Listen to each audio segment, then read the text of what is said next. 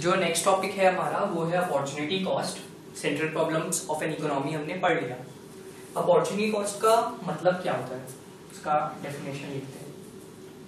It is the cost of next best alternative foregone, और it is the cost of availing one opportunity in terms of loss of another। Opportunity cost का definition है कि it is the cost of next best alternative foregone, और it is the cost of availing one opportunity in terms of loss of another. Opportunity cost को समझने के लिए एक example लेते हैं।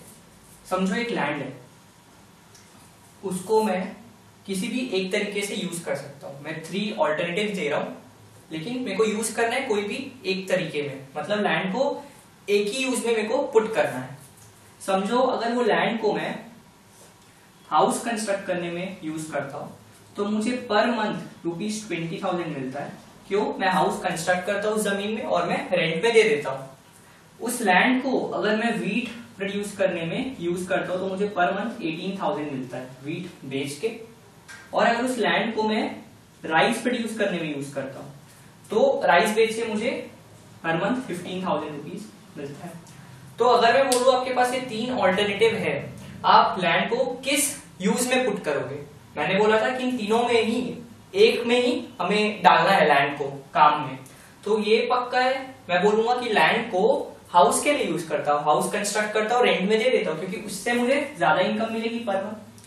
अपॉर्चुनिटी कॉस्ट बोलता है it is the cost of next best alternative foregone. Foregone मतलब होता है समथिंग, थिंग्स ऑफ पास्ट, जो चले गई है।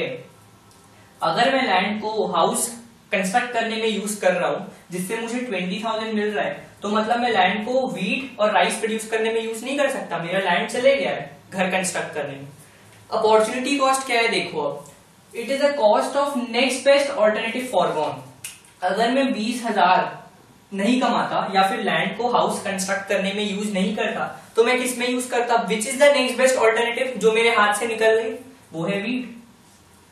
मतलब अगर मैं लैंड को हाउस में यूज नहीं करता हाउस कंस्ट्रक्ट करने में, तो मैं लैंड को वीट प्रोड्यूस करने में यूज करता, क्योंकि इसके बाद नेक्स्ट बेस्ट ऑल्टरनेटिव ये है।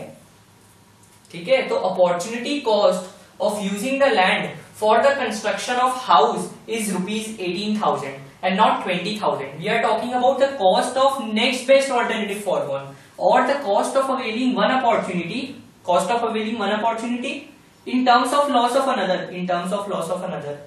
मैं अगर लैंड को हाउस कंस्ट्रक्ट करने में यूज कर रहा हूं तो मैं लैंड को मैं वीट प्रोड्यूस करने में यूज नहीं कर पा रहा हूं, तो the opportunity cost of using the land for the construction of house is ₹18,000। Next best alternative ये था जो मेरे हाथ से निकल गया। ठीक है, if land is being used for the production of wheat, फिर अपॉर्चुनिटी कॉस्ट क्या होगा? Next best alternative foregone. मतलब मैं लैंड को जब वीट प्रोड्यूस करने में ले रहा हूं तो मैं राइस नहीं प्रोड्यूस कर पा रहा हूं। सो इन दिस केस जब अपन इसको भूल जाए, बस ये 2 ऑप्शन है, तो ये तो पक्का है मैं 18,000 वाले ऑप्शन के पास जाऊंगा। इन 2 रास्तों में से मैं लैंड को एक ही रास्ते के लिए चुनूंगा। So here the opportunity cost would be ₹15,000, because the opportunity cost of using the land for the production of wheat is the next best alternative foregone, which is 15,000. Or we can say cost of availing one opportunity in terms of loss of another is ₹15,000. तो कई लोग confuse होते हैं, opportunity cost ये होगा अगर इन तीनों में देखे, या अपॉर्चुनिटी कॉस्ट ये होगा इन दोनों में देखे।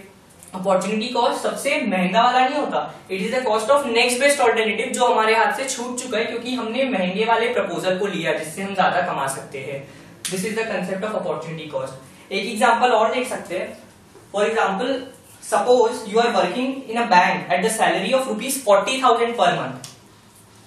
₹40,000 पर मंथ में आप काम कर रहे हो। Further suppose you receive 2 more job offers. First, to work as an executive at ₹30,000 per month.